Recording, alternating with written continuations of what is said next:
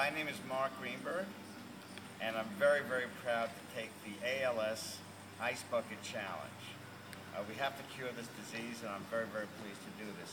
You know, my mom was also diagnosed with MS at a young age, and she was incapacitated for 20 years in a wheelchair. Anything we can do to prevent these terrible diseases is something that's worthwhile. I also reach out to Congresswoman Elizabeth Esty to take the challenge as well.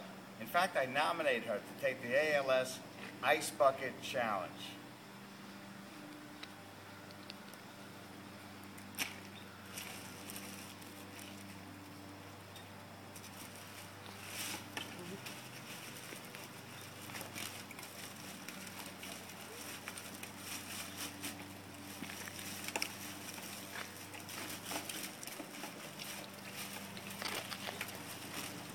Feeling cold already.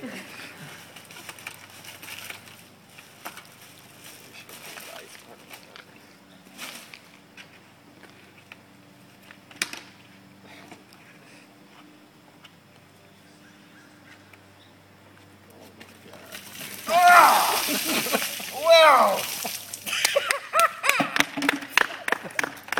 for a good cause.